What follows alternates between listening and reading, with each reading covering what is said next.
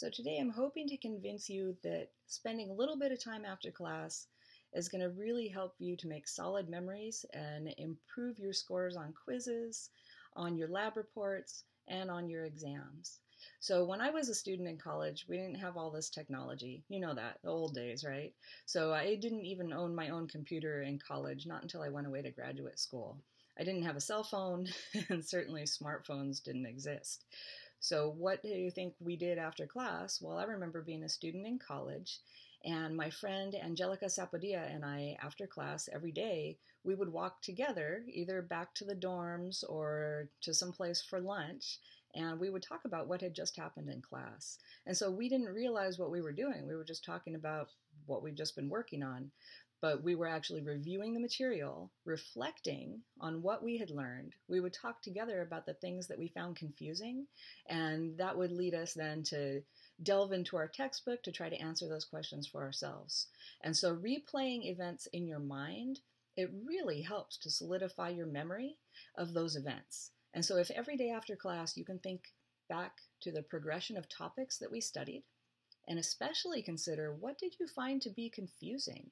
Those things are going to be things you want to review as soon as possible to make sure you clear up your confusion, or after doing that, you have time to come back to class and ask your instructor for clarification on that confusing topic. And if you're wondering about it, then somebody else is. And if you chat with a friend about that confusion, then you already know there's at least two people that the lecture wasn't clear for and that the instructor really should follow up on. But your instructor doesn't know you need help unless you ask for it.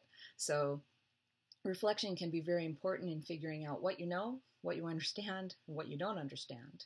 So if you convince a classmate to do this with you, then every day after class you could spend just 5 minutes walking and talking about what was covered, instead of disconnecting, going immediately back to your Twitter feed or your Facebook or your email, or even just regular telephone calls with your friends and family. But instead, you keep that time for you and use it for reflecting about what just happened in class. Is going to help you to really make more solid memories, and it's going to save you study time in the future. So the other thing you might do is, if you have a longish drive to and from school, is you might spend that time in the car, not with the radio on, not listening to your favorite radio station, but instead use that to replay in your mind exactly what happened in lecture or exactly what happened in lab. So this is a really important technique, I think, in lab, because lab meets only once a week. So if you don't think that same day, within 12 hours, think about the steps you performed in lab, what the results were and what they mean, and why you did each thing you did, then chances are you're not going to remember well enough to do well on your quiz by next week. But solidifying that memory that same day is really critical to forming that long-term memory of that event. And so even if you're alone on your drive, you can even talk to yourself, because that gives you another sensory perception that's going to help you to really remember the material. The more different ways you see and hear and work with the information, the better you're going to remember it in the long run. So for example, let's say that you've just done a lab where you study respiration and fermentation using yeast. You could go through a series of questions in your mind.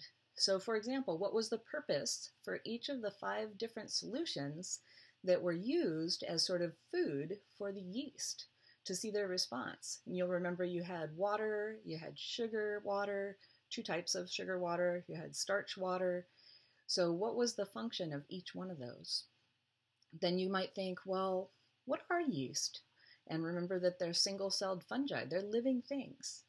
What was the gas that you collected in the tube?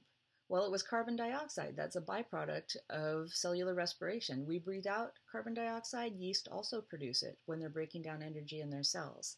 And then what did more CO2 mean? In what solution did we get the most CO2? What does that mean? Think those things through. Think through step by step what you did in lab.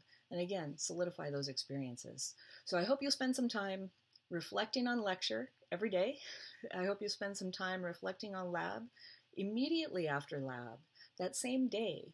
And even if you put off writing your lab write-up for a few days, if you've thought about the lab in its entirety, then you're going to have better recollection of what you did and why.